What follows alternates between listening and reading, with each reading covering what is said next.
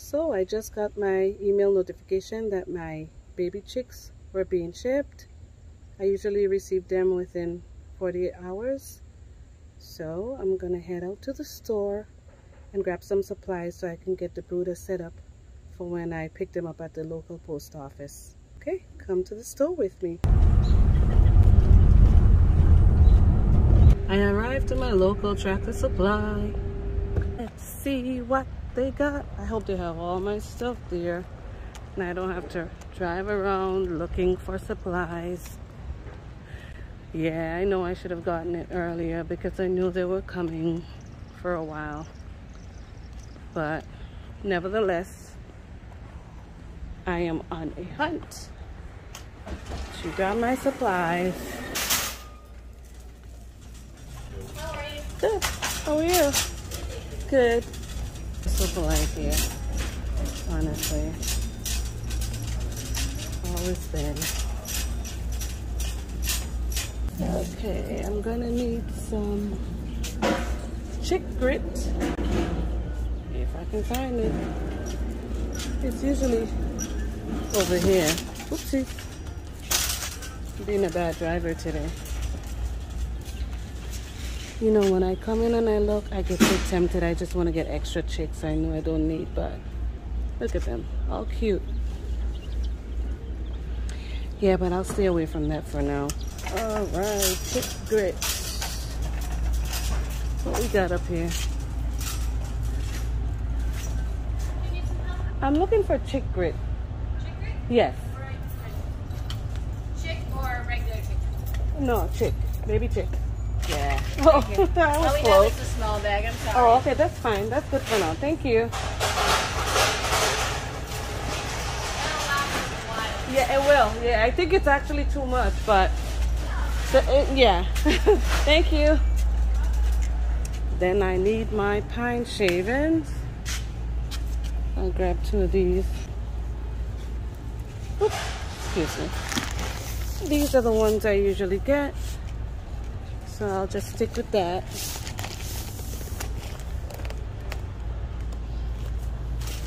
I never get one. I always get 2, so I'm gonna grab 2 of these.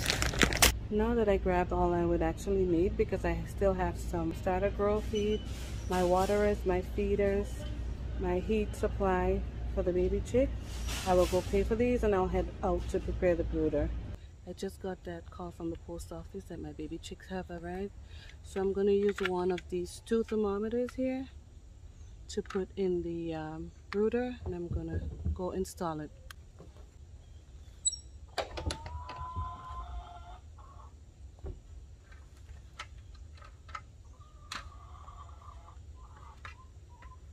I'm going to install the thermometer right here in the far corner away from the heat lamp, simply because it will be the coolest away from the heat lamp if I ever turn the heat lamp on. So we would know what the coolest part of the brooder is, because it's over here. Okay, let me just make sure I'm putting this right.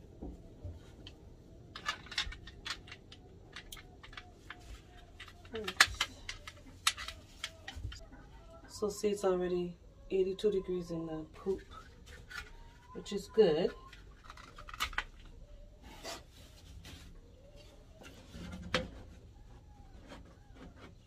This is just kind of awkward the way I'm doing it, but because I'm not a lefty.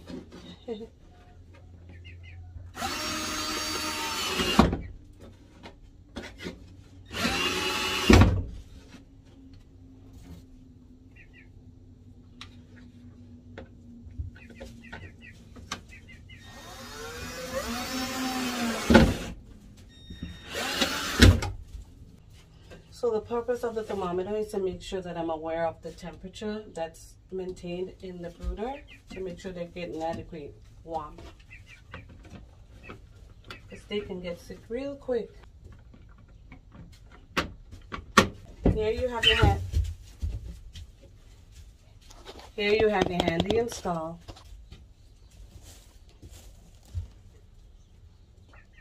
83 degrees thus far. It's probably going to go up to triple digits today.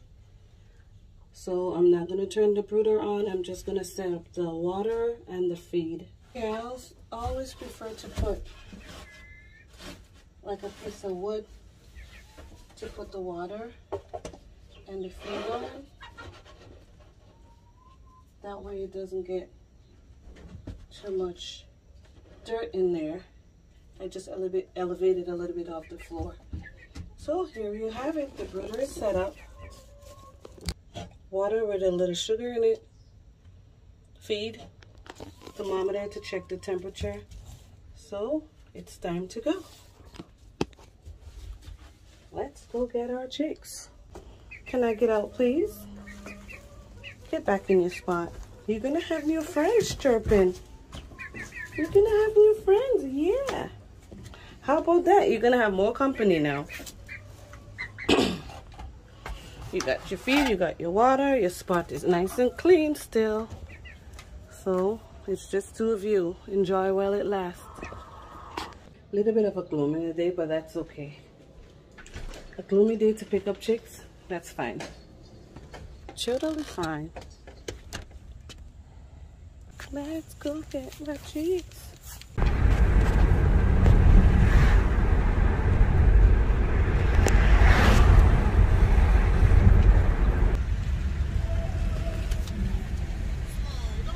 I have arrived.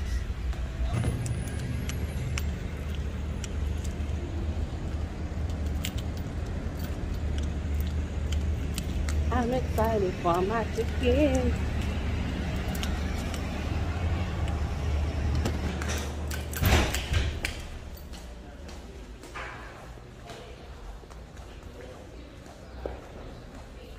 I can hear them already. They're ready to get rid of my chicken. Good morning. Good morning, how you doing? I'm here for my chicken. I can hear them. They're all happy. I don't even want to give them away. I know. I hope you had enough fun with them. They're so used to me doing this. I can hear them chirping away.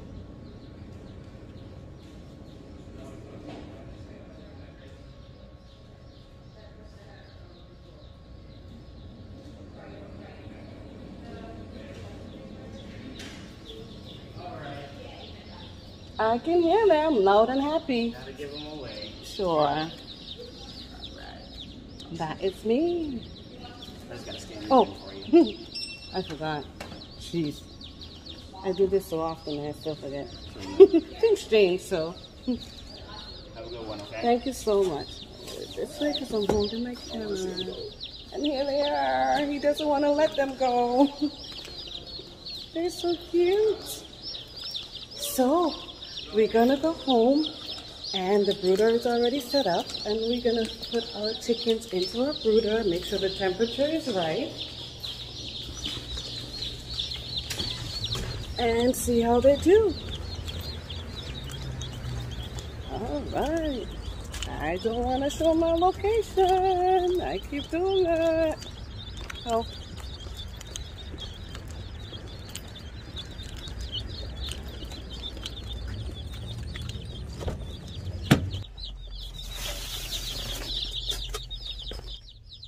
Let's cheat and take a peek at them before we go home. You want to cheat? Let's cheat. Look at them. Hey. Hey, everybody. Hey. Welcome.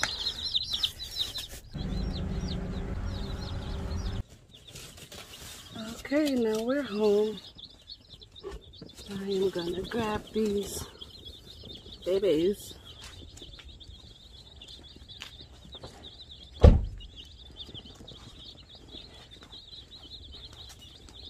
And we are going to head to the brooder to give them a new home.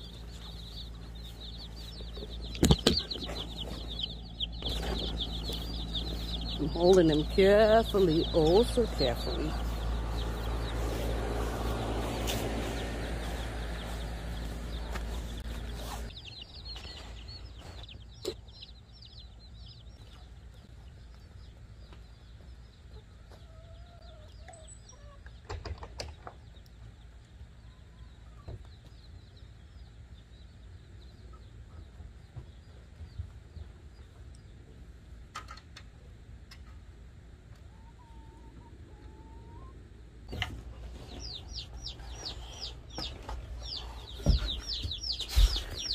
Okay, now that I have them right here in the brooder, what I usually do is I open the box and I take the lid off and I let them stay in the box for like a half hour, and then I transfer them into the brooder with the pine shavings, their food, and their water. Now, it's not going to hurt them to keep them another half hour without water because it's the summertime and they have enough heat and they have still some of that material from the egg that they can still survive on. It's only been 48 hours since they were hatched. So it's 81 degrees in here. I'm not sure what it is in that box, but I'm going to take the cover off and we'll just let them sit in there for a half hour.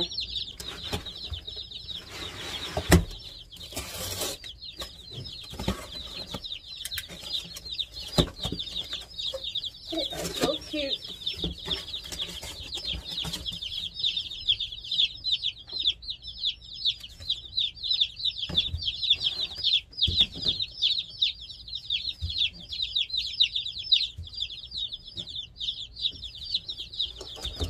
Look at them. 2 days old actually, 48 hours. And these ones I'm going to raise them as Cornish game hen.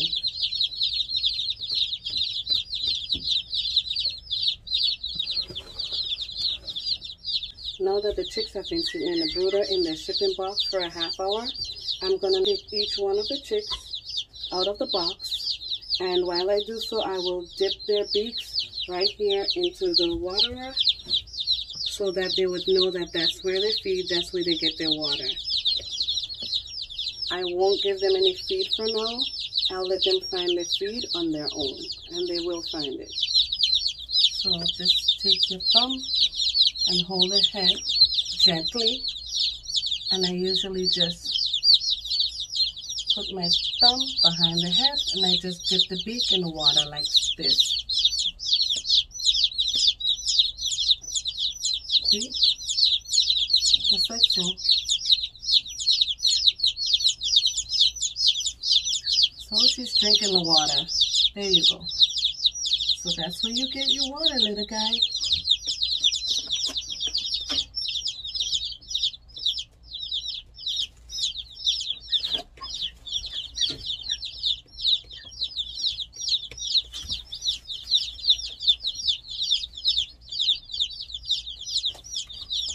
Look at this already. They're drinking. Look at this. On their own.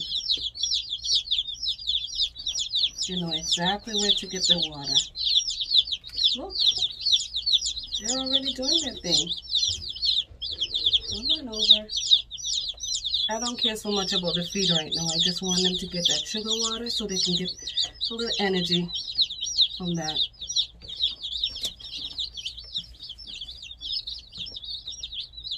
Water for me is the most important thing. This is how we do it. Already running around.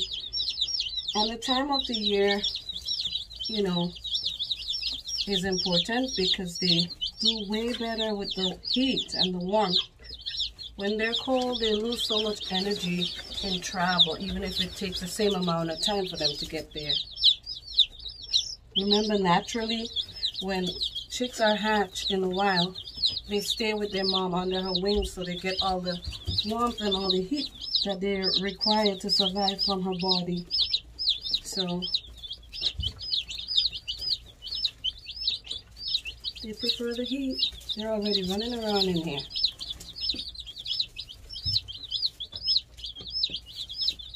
I have here 20 of them. And they're all alive and well. Later on, I will put another little water for them to make sure that they all have adequate amount of water. I'm not worried about the food for now, like I said. So they can all, you know, feed from this one little feeder here. It's hot out and I want to make sure that they have sufficient water, that they have enough space to have their water, and that they're happy. It's now 83 degrees in here. I'm still not going to put any heat, supplemental heat in here, simply because the temperature is going to rise today. We're probably going to go up into the triple digits. So I'm just not, you know, worried about that. They're fine. They're running around. They're not huddled in a corner trying to get warm. So they're all fine. And they were living in this for 48 hours. So of course there's going to be crap in here. But yeah, this is what's going on. And this is how they're doing. So welcome to Fifi's neighborhood. Look at them. Already feeding and drinking water. Pecking around, running around. And they haven't even been here for an hour yet. But this is what they're doing. They have sufficient space, as you can see.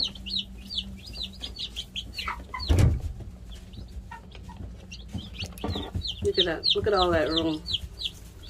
So once they're, well, I'm going to have them for 3 weeks. But if it seems like it's going to get too cluttery in here, I'll just remove them from this brooder. And I will put them down here. Now the space in here is getting so limited that I would have to go ahead and transfer these chickens down to the lower floor. It's now 2 weeks old. And look how big they are. 2 weeks. I have the heat lamp on them today because it's actually, let's see, it's 74 degrees in here. There's a thunderstorm going on right now. I'm not sure if you can hear the ruckus in the background, but there's lightning and thunder and rain. But I'm just here to check on them to make sure that they're okay, that they have heat. I have the windows open for ventilation, but I also have the heat lamp for them. And they seem fine. They're eating and drinking normally as they would. But this is just to show you that, you know, we're running out of room in here, and so they need to be transferred to the lower level of the chicken coop.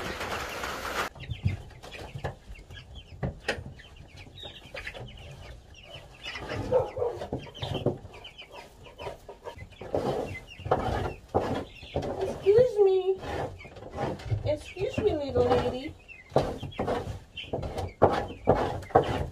I'm going to clean this all up and put some fresh pine shaving.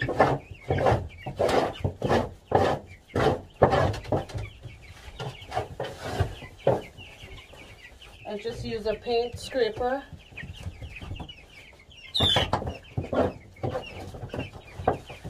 to just scrape all the crap from the base of the brooder. This thing is on my face. And I'll just,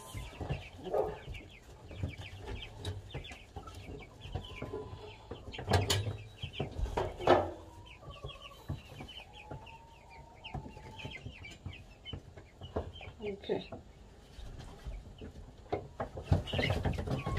And I'll just gather all this and dump it on my compost heap. I clean this brooder out every single day because, you know, when the poop and the ammonia buildup from the urine is because, you know, as they get older, they're going to be pooping more and they're going to be urinating more.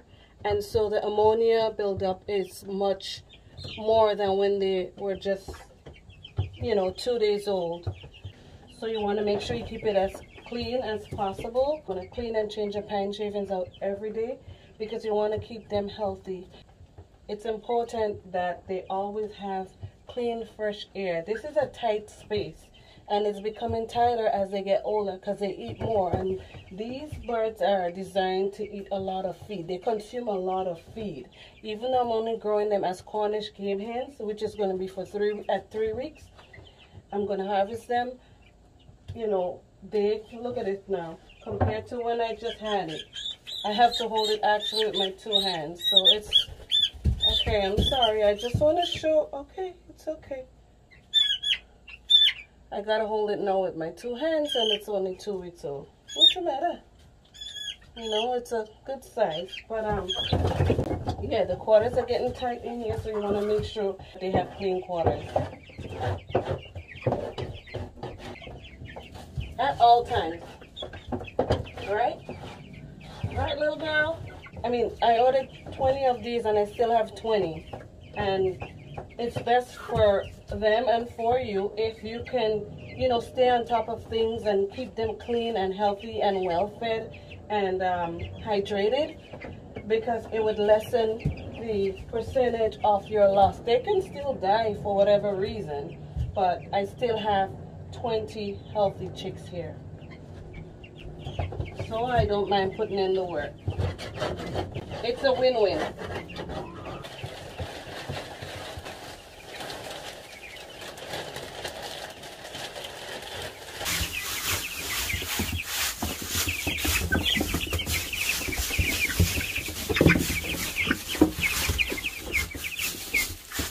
So you have to make sure it's always nice and clean. They look comfortable in here. It is 84 degrees here, and they have grown enough feathers to keep them warm during the day. I only put the heat lamp if needed during the nighttime when the temperature drops a bit. Make sure they have enough food. I just refill this thing every couple days. This chick grit right here, I add a little bit of that to their feed.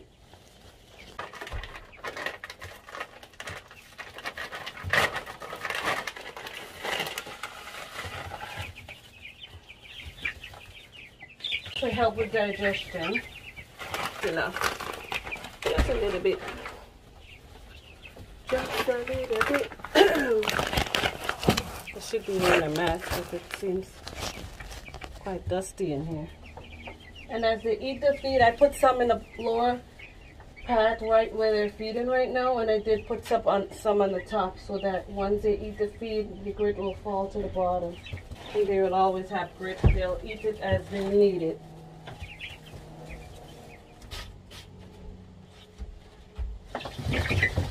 Excuse me. Excuse me, girl.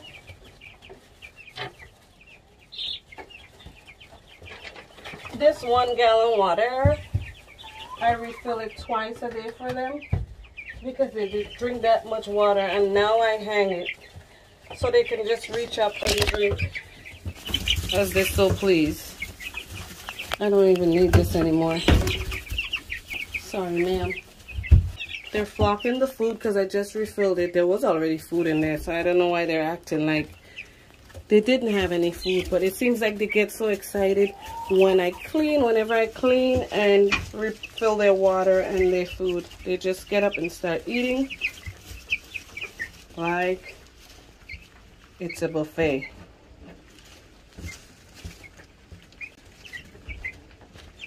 Look at her. She just wants to relax.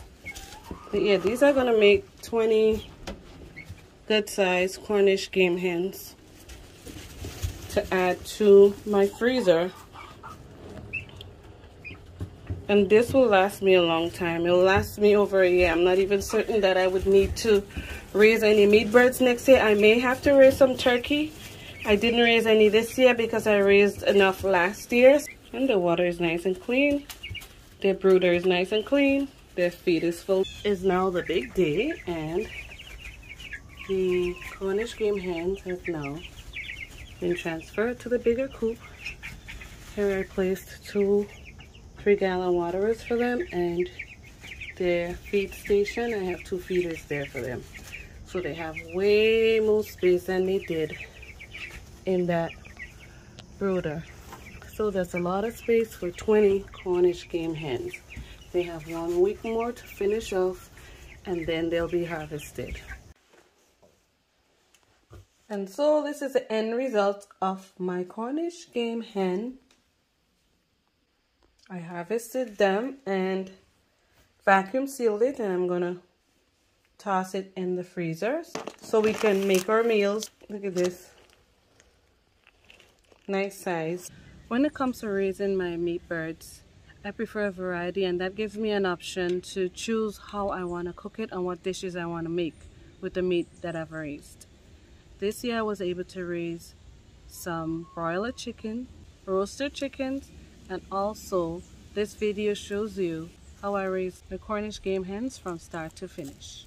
If you have any questions or tips, please feel free to comment in the comment section below. And as always, thank you for watching, and I'll see you again next time right here on Fifi's Journey.